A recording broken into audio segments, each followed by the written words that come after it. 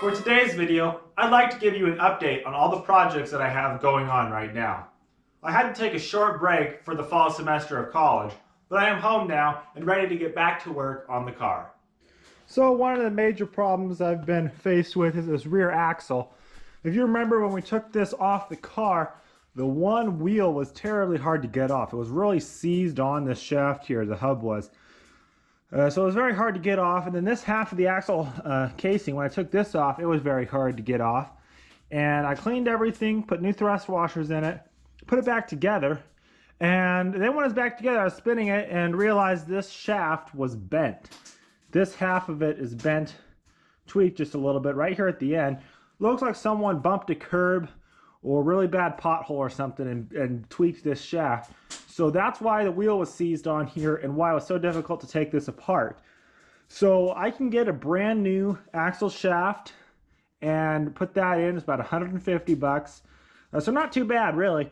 But I found on Craigslist a whole new axle complete with a Ruxstol on it. Now a Ruxstol is a 2-speed shifter in the rear end. So this is it. I've taken it apart. So we have the 2 axle shaft or casings, and the shaft with the differential, and then this is some of the components of the Ruxstol shifting mechanism. So this is the half shaft your shifter mounts on here and pulls this back and forth to engage the gears.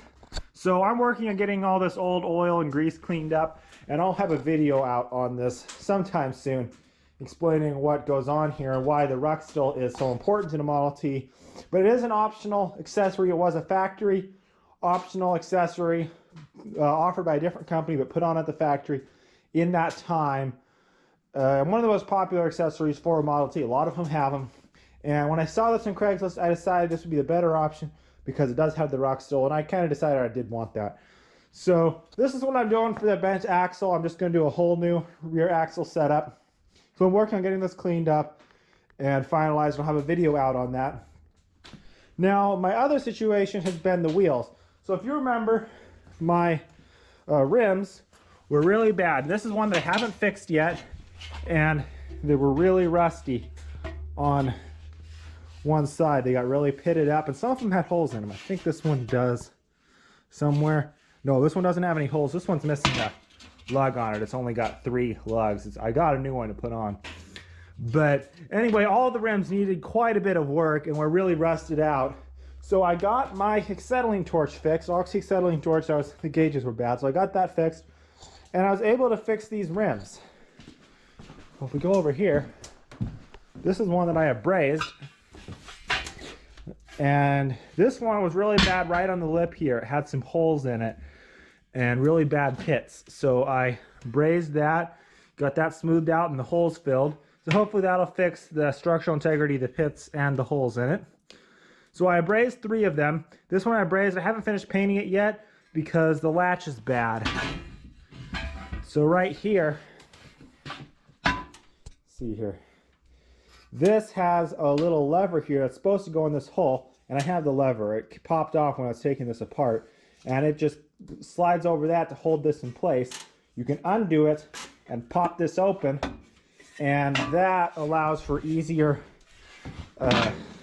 putting the tire on. See, I can't quite get this one-handed. There we go. It pops open like that, so it'll make it smaller to put the tire on a lot easier. So I brazed the other 2 and I got them painted. Now it's pretty cold here in the Northwest, but I got the old wood stove going.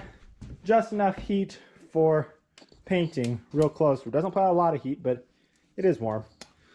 So I got 2 of them brazed and the wheels installed. So these are the 2 front wheels. They're brazed and painted. So this is the rim. This is all you see of it, is this little lip of it. But these were originally galvanized, and I painted them in an aluminum paint because it's a whole lot easier than sending them to get galvanized, and I think it looks amazing. It's a tiny bit glossier than it would have been originally, but the gloss will fade out eventually, and it looks really nice. So I've got both front wheels installed and mounted.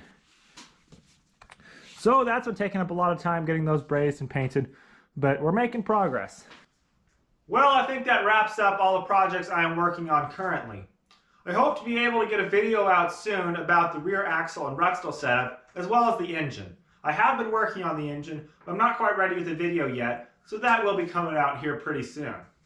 If you liked these projects, be sure to hit that subscribe button so you'll be able to know when I post new videos.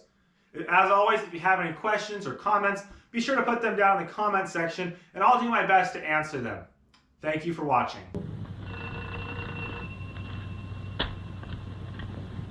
Inspector Kane speaking. What? I'll get right over with two of my best men.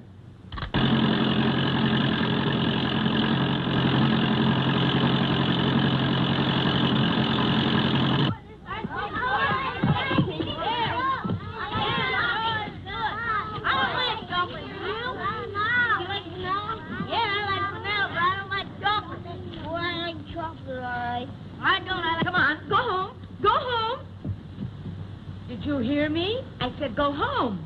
You can't sit around here dirtying this place up eating ice cream. Miss Shear won't like it. Well, Miss Shear, she bought it for us. Oh, well, of course, that's different. You sweet little dears.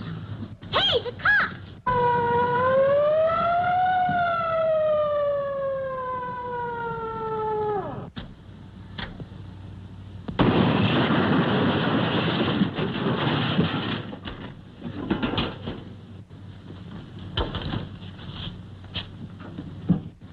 Thank you, boys. Where'll you be when I need you? Right here. Okay.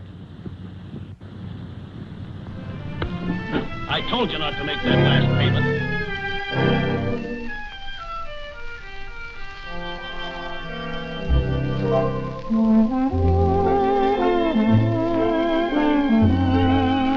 Mm-hmm.